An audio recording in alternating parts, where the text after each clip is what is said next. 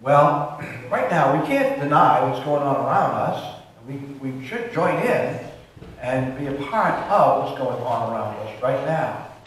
And right now we have a tremendous movement to call the nation to revival. We saw a great event happen yesterday in Washington, D.C. called The Return, when perhaps 50,000 people came.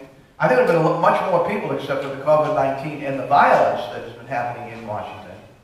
But 50,000 is a whole lot of people. Very great religious leaders. They all came to call the nation to repentance, to call the pastors to stand firmly on the Word of God right now. And what's happening in our nation, the elections, etc., it's all around God. Now, I know that people will say, oh, it's not about God, but it is about God. It always comes back to God.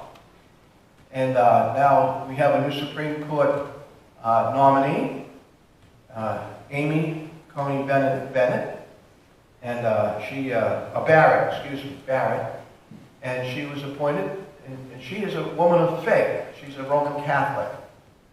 And she was questioned in order to put her on the a lower court, federal court, recently. And of course she was questioned by senators, national senators, the federal government. And what they were hitting her on very hard was the fact that she's a woman of faith. This is a problem. And it should not be a problem. Our Constitution guarantees that we have freedom of religion, freedom to exercise our religion. And you can be a person of faith. It doesn't say what faith, but any faith, believing in God, and you can serve in any capacity. And so it comes back to God. Just what we were preaching about last week, about God being first in the nation, one nation under God. That's who we are. And so this should never, never happen. So we know that she's right to life. Many of us, I think all of us in this room, are right to life. And so that's a good thing for us, but that's not what it's about. It comes right down to, she's a woman of faith. Can a person of faith serve on the Supreme Court of the United States of America? So when we get to that point, we have to call the nation to revival. And I keep hearing people say, I'm so afraid that God is going to judge the nation. Wake up. We're already being judged. The nation's already being judged. Now, it can get a whole lot worse, or we can, here's a verse some of you may recognize, 2 Chronicles. Now, my wife asked me to have a prayer for our Supreme Court nominee today. And she gave me this verse, 2 Chronicles 7:14. If my people, which are called by my name. Now you got to take this verse just in little contingents. Because it says, shall humble themselves. That's what we are right now. God is humbling us. We've gone through a pandemic. We've gone through flooding. We've gone through all kinds of storms, wars, the death of many Americans all around the world. And we have to realize that we need to humble ourselves. God has humbled ourselves. It says we have to humble ourselves and pray and seek my face. Now this is really hard. Turn from our wicked ways. Wow. This is what we should be doing right now. If we want the return, we have to turn from our wicked ways. And then will I hear from heaven, and pray, then will I hear from heaven, okay? And will forgive their sins. That's good. That's grace. That's God's grace. And will heal their land. Wow. if my people, which are called by my name, will humble themselves and pray and seek my face and turn from their wicked ways, then I will hear from heaven and heal their land. Let us pray together. Robert, I want you to come up because you're a powerful man of God. I want you to lead us in this prayer. I want you to pray for our Supreme Court and for our government. I want you to pray for Amy Coney Barrett. Would you do that?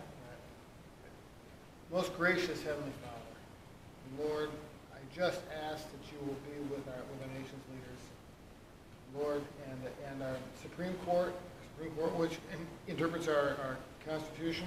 There's a nominee, Amy Coney Barrett, and Lord, I ask that you will be with her and you will guide and lead her through this confirmation process. And Lord, that your will be done. And Lord, as we in this church are very concerned with the life issue that they will recognize the importance of every human life. And we ask this in Jesus' name. Amen. Amen. We ask that they're all really pulling together as a nation, I hope. It should not go by one denomination or three denominations or any ethnic or gender. This is, I saw represented there, I saw the Graham family, but I also saw Martin Luther King family. Sitting and praying and taking prominent parts in the call to the nation to come back to God. This is an across-the-board call to all the people of God in America. Come back to God. Now, as we look to Deuteronomy, it just seems like, as I go to this, it's so fitting for America as we look at it. It fits so well in the struggle that we as Americans are going through right now. We find that of course, Deuteronomy means second giving of the law. And Moses, who received that up on Mount Sinai from God, he gave it to the first generation of Israelites. Now he is 120 years old, and that generation has all died out. God would not allow them into the promised land because they were not obedient to God. They just would not rise above their past in Egypt and the things of Egypt and the ease of Egypt. They just didn't live up to it. And so now Moses too, he can't go in the promised land. 120, he's led the people through the wilderness, and now it's his farewell. And he's given them advice. And what he's doing is he's re-given the Ten Commandments. The very same Ten Commandments that our nation is founded upon. All our laws are really founded upon the Ten Commandments. It's the basis, it's the cornerstone of America. The Constitution was written by men who believed in the Ten Commandments and built it on the Ten Commandments. And so it's very good for America. 3,400 years later, America has built itself on the same principles that Moses is telling the people that they must build Israel on. The same principles, the same rock that is God. And so, of course, we saw in these last chapters that he tells them that you have to follow the first commandment and put God on his throne. Well, God's on his throne, but you have to recognize God on his throne. Okay? God will enable us victory over all our enemies. We must walk in God. We saw last week the solution to the problem. All the problems of Israel is also the problems that we have in America. God demands that we put God in the throne of our lives, our personal lives. We also must keep God on the throne of America. One nation under God. I am the first and the last. Thou shalt have no other gods before me. Moses made it very clear they have to keep that if they want to continue to grow. I want Dan, you come up. You're going to read out of Deuteronomy chapter 7, verses 1 through 3. The first commandment is the foundation for our nation. We have failed in both areas in America. Return to God, America. God is telling us. Now, let's all stand for the reading of God's holy word.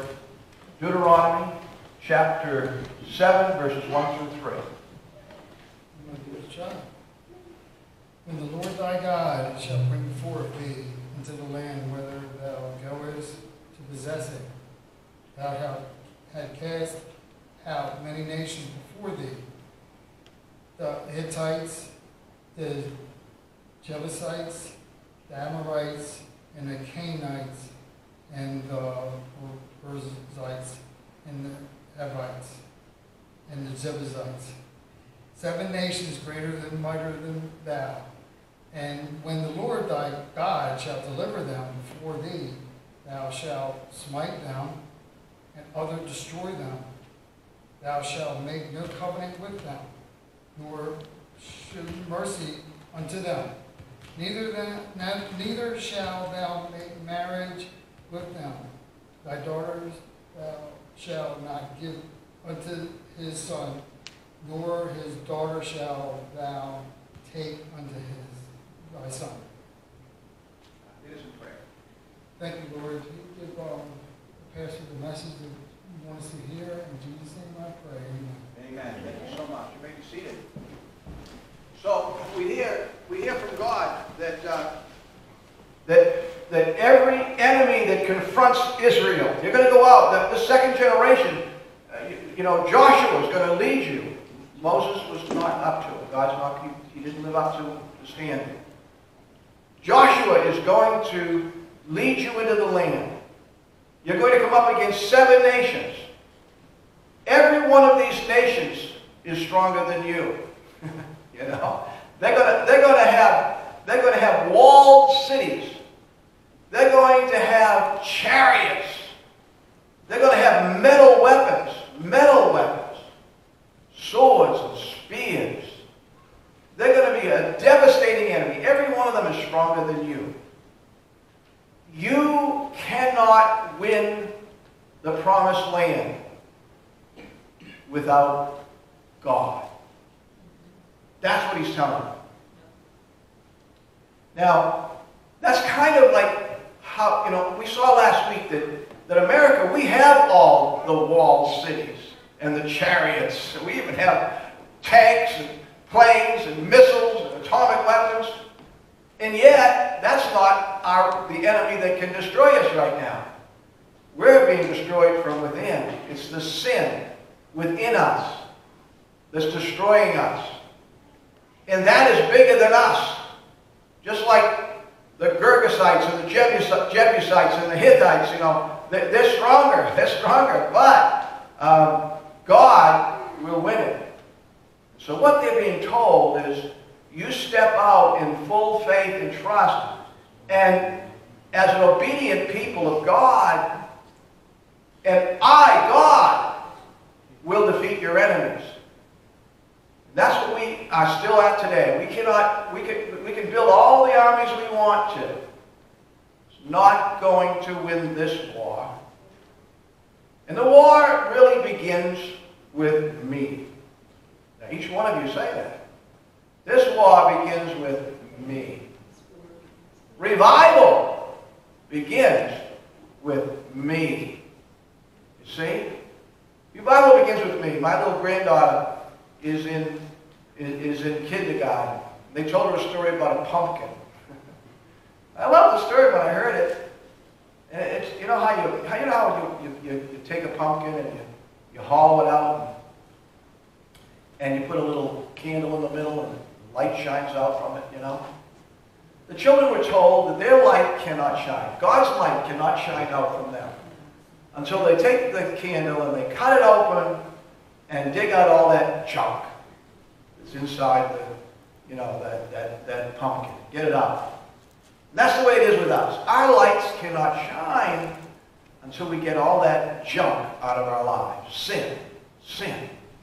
And the sin that besets America is so grave and so deep and goes back so far that it's such. We have first off, we have enemies like disease, cancer, heart problems, and a myriad others of diseases that you and I have to fight every single day. And all of these diseases seem to be beyond our control and beyond our ability.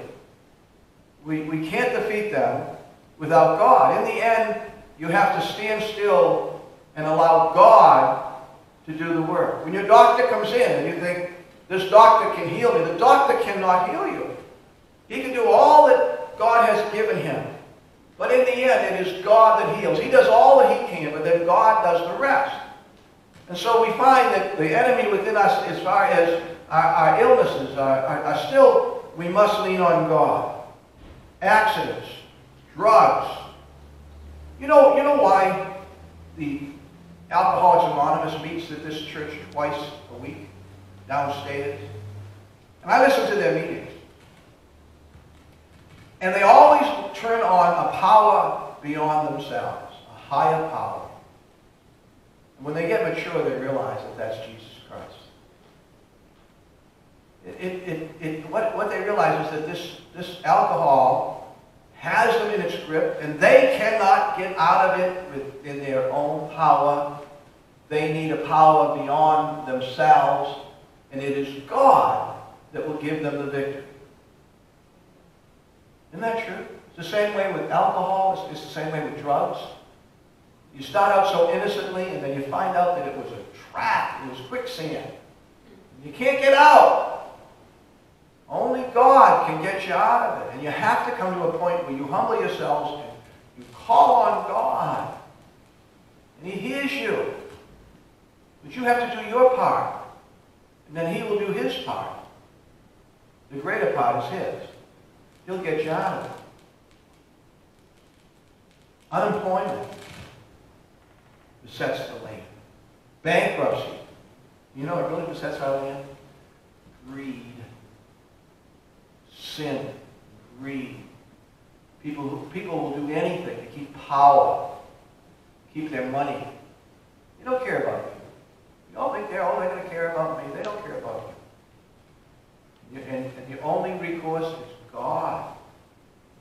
Charles Stanley said, if you do the right thing, God will do the rest. You do your part, God will make it work out. If you don't do your part,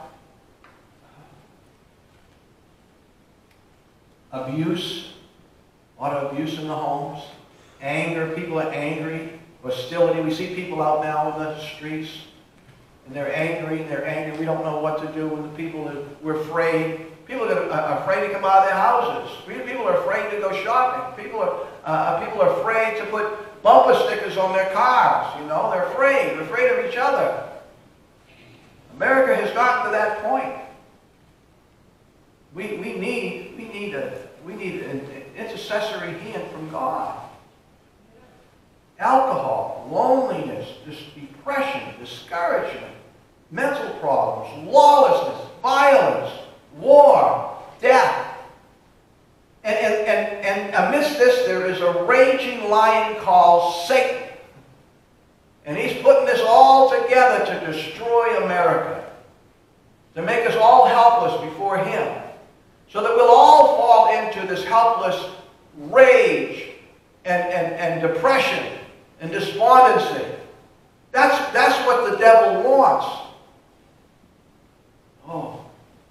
Now I know a lot of you think, well, I'm behind this guy or that guy, and he's going to make it all better. But you know, what really has to happen before America can be great? America has to stand on God. America has to turn back to God. America has to find its roots again. Its roots are in God. We are a Christian nation. Well, we were a Christian nation, and we need to get back to being a Christian nation if we want to have the victory. Our families are falling apart. They're falling apart. You know, it's getting so that the young people don't even believe in family. They don't even get married. They don't believe in family anymore. Without marriage, you have no family. Without God, you don't have the family. The one thing that God gave us that came out of the Garden of Eden, the one institution that was there was the family. And it was a God-given gift. God took Eve out of the side of Adam to be his partner, to love and to be loved, and to pass that love to the next generation and teach them how to be loved and to be loved. It is so important. It is so important. The list of enemies that shall attack thee, threatens to destroy man, are almost innumerable. But there is hope. The hope of God's presence and power. That's what we need. We need to be in prayer, as Billy Graham said. He should have preached less and prayed more, but I think you need more of his preaching too, don't you? I wish I could hear more of his preaching. But we need prayer. We need the people to cry out to God. I heard Martin Luther King's niece pray for America. It was a beautiful, beautiful prayer. I mean, it would bring me to tears. How much she loves America. How much she loves the people of America. All the people of America. When I hear all the tension between races, it breaks my heart because we love each other and we're really only one. There is no races. One people of God. All descended from Adam and Eve. All descended from Noah. You know, God, when we get to heaven, we're sure going to be surprised. Those racists are sure going to be surprised when we get to heaven, aren't they? They're going to be so shocked at what they find. We've got to love each other. We've got to feel a commonality. We're Americans. Americans. Yeah. So the reason why all the enemies of the promised land must be completely destroyed, it's a picture of spiritual separation. These peoples were worshipers of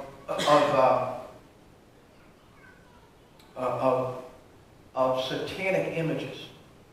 They were taking their babies, and I don't want to tell you this. They were killing their children in terrible ways, thinking that the more painful it would be. That's where we get the word Sheol or hell, is from the valley where they used to take babies and dedicate them to their gods, and then they would take the babies and they would put them in the buildings, into the walls of the buildings as they dedicated the buildings. And God said, "That's enough. You can't have these people in the promised land. You can't have that." And what He tells us is, it's enough. You're destroying your own bodies with your sin. You know, you see it every day, people dying as a result of their sins. And He says, listen, it's enough. Cleanse yourself. Heal yourself. And then God will heal the land. And so, when Joshua does take over from Moses, he's going to bring the people through a series of rededications, circumcision, etc., but even more than that. A time when they must get before God and say, God, you are on the throne of my life. That's what I did when I accepted Jesus Christ as my Lord and my Savior.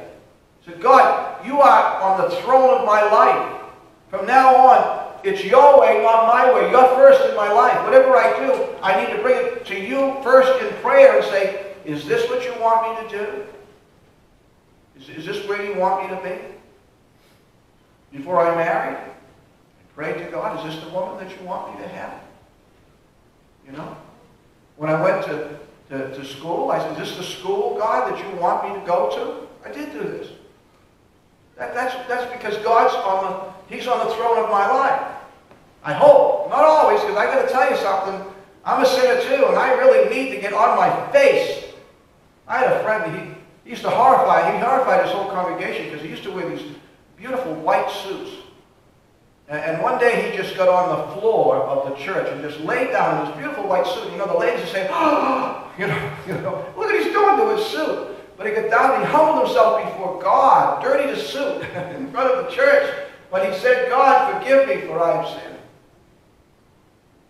Well, we need to get on our faces.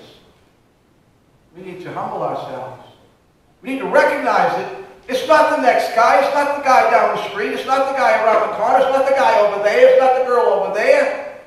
It's me. I need to cleanse my life before God. The result of obedience is wonderful. So we see the judgment will come. Each of us must repent and clean up our sins. Our nation has sinned, abortion in the worst of them, lying and racism. We need to get rid of these sins in our nation. Abortion is a sin. It's murder. It really is. Racism is a travesty. Horror. We need to get rid of that. We can't get rid of that by one side trying to... It's all of us together. We have to work together to do this. Together. Together. We need to defeat these things. Lying. I hear so many lies in the nation today. So many. Hold on. You want to believe? You want to test to see if I'm telling the truth? Just listen to the politicians. The only time that, when do they lie? Every time they open their mouths. So it seems like. You want to see a lie? Watch a politician open his mouth.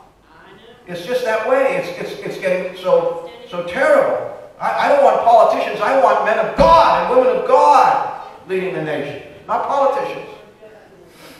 No, I want basic, good people. I want people who the light can shine through them. The drug business in this country is huge. It's a billion-dollar industry. I mean, you think Walmart is the biggest industry in America? No, it's the drugs. You just don't see it. But it's out there. We have a drug culture that's destroying America. I personally have lost so many friends. Just think about it. You have too. So many friends died from the drug business. They thought they were getting away with something, and they weren't. Corruption in government. Oh man, we pay taxes. It goes right in people's pockets. It doesn't go to the people. It's really horrible to see what's going on. You know, we fight wars to make companies bigger and richer, and yet the young men die, the young women die. We have so many. We need to repent of our sins, but judgment will come. It says in verse 3, neither shalt thou make marriage with them, that thy daughters thou shalt not give unto his sons, nor his daughters shalt thou make wives unto thy sons. For they will turn away thy son from following me, that thou mayst serve other gods. So the anger of the Lord be kindled against you, and destroy thee suddenly. If we turn to other gods, whether that because of a wife or because of a lust that's of the flesh, if we turn to other gods, you can expect judgment. And that's what's happening in America today, and now we're all surprised.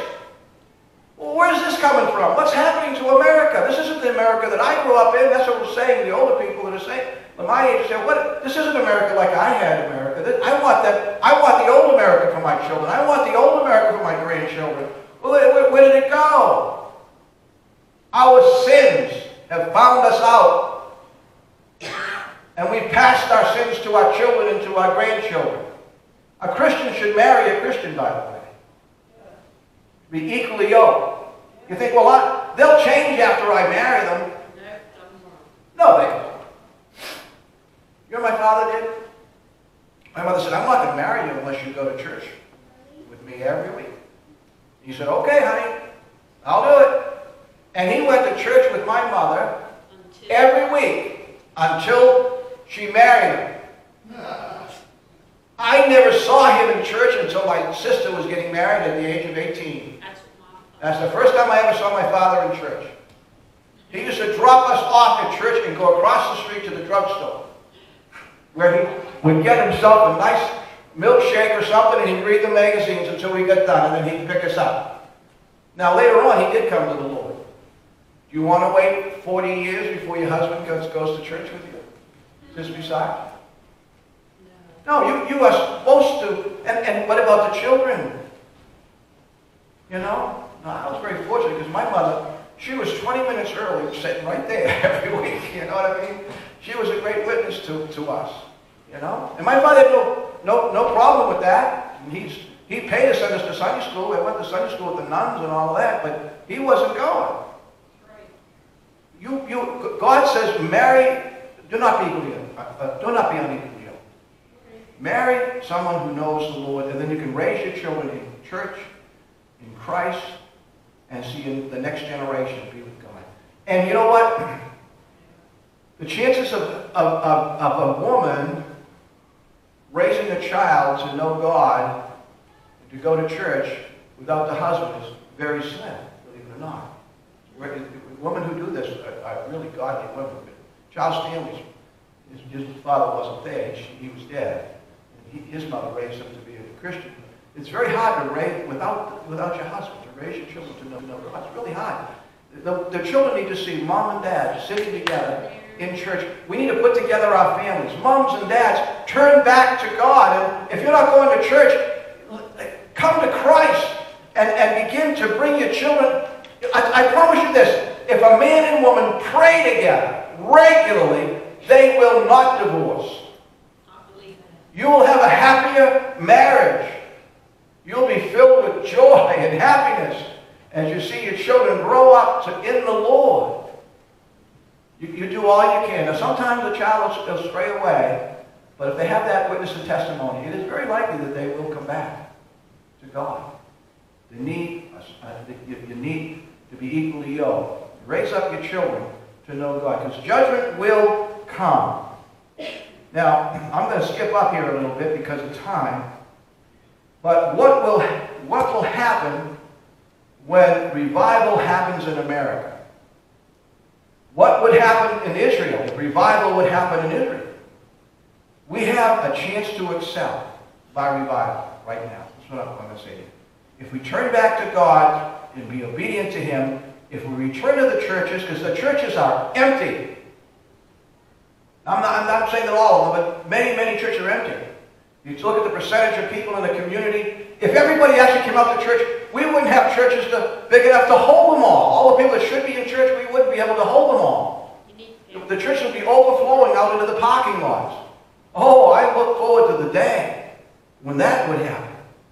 If we revitalize our families and our marriages by coming to Jesus Christ and worshiping together, God will love and bless America. It says, verse 14, if you do these things, thou shalt be blessed above all peoples. There shall not be male or female barren among you or among your cattle. And the Lord will take... You want to make America great again? I mean, really great again? Go back to the churches. Bring your families back to the churches. Worship God. Watch what God will do. He promised Israel, I will make you great. I will put you above every other nation on earth. Now, God has blessed America in a very special way. We came here loving God, and families came here to raise their children up to know God. They didn't want the government telling them how to raise their children. They wanted to do it themselves. That's what the pilgrims were talking about when they came to America. It wasn't for economic advancement. They came for religious reasons, for their families. And God honored that. Just as He honored it with Israel. He told them, if you'll come back. He told this generation, if you'll honor me and put me first, then you can defeat those 7 nations, each of which is greater than you. And Joshua went in there, and the walls fell down, remember? Yeah. And he conquered that land, and they occupied the promised land. If we will turn back to God, if we'll revitalize our marriages through Christ, in Christ, God will bless this land, and He will indeed make America great again. The promise that Moses here is repeating. God gave him this promise. He's repeating it as He gives the 10 Commandments to them the second time. He tells them this comes with a promise. a promise of blessings from heaven raining down upon you. So the choice is ours. Do we want to continue as God is judging us and grinding us down and eventually allows America to disappear? Or are we going to turn back to God, revitalize our marriages, revitalize the churches, put God on the throne of America, one nation under God, not just in word but in deed, and be blessed by a holy, mighty God who can do it? He can defeat the enemy. He can give us victory.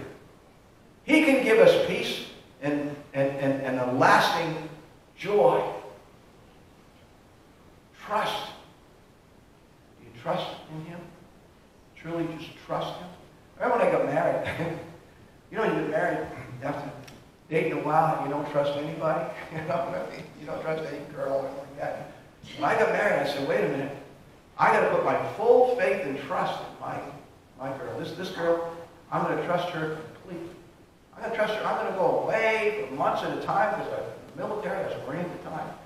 I got to trust in her completely. I'm not even going to worry about it. Go away. I don't have to worry. My wife's trustworthy. Well, do you trust God? Will you put your full faith and trust in God and say, God, you said it's a sin to worry because when you put your full faith and trust in you, we don't have to worry? Are you ready to do that? Put your full faith and trust in God, and God will do the rest.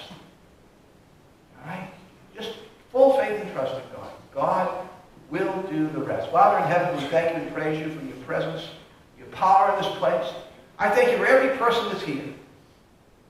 They came here, Lord, not to hear me. They wanted to hear from you.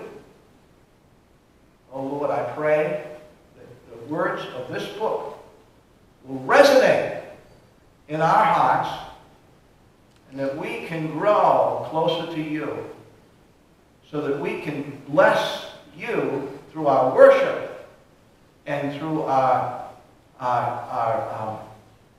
dedication to you. And then, Lord, you can bless us by your love and guidance. And we'll give you all the praise and glory for this. In Jesus' name, amen, amen. If you're looking for purpose in life, open this book. If you want to know how to live your life, open this book. If you want to talk to God, it's as easy as getting on your knees. In fact, you don't even have to get on your knees. You can pray standing up. God will hear you wherever you are. He wants relationship with you.